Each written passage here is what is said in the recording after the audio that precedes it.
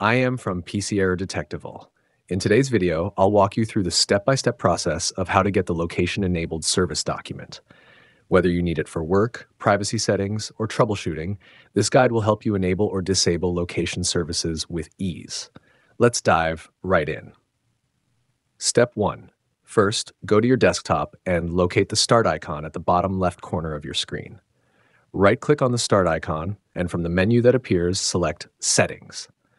This will open the Windows Settings menu, where you can manage various system preferences. Step 2. Once the Settings window opens, look at the left-hand side panel. Here, you'll see several options. Click on Privacy and Security, which is where all the location-related settings are stored. Step 3. In the Privacy and Security section, scroll down until you find the App Permissions category. Under this, you'll see an option labeled Location. Click on it to access the location settings for your device. Step 4. At the top of the location settings page, you'll find the toggle switch for location services.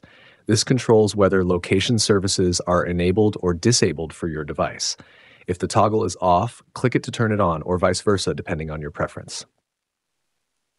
Step 5. Below the location services toggle, you'll see a list of apps that have access to your location.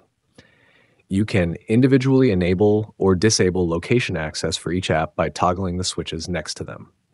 Additionally, if you want to clear your location history, you can do so by clicking the Clear button under the Location History section.